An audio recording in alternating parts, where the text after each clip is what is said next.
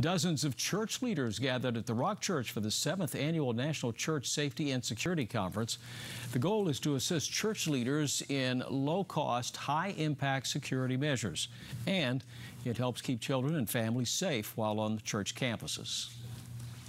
We've realized in recent years that faith-based organizations, whether they're houses of worship or a ministry or a charity, whatever they may be, they're not immune from the same type of crime that strikes other types of organizations.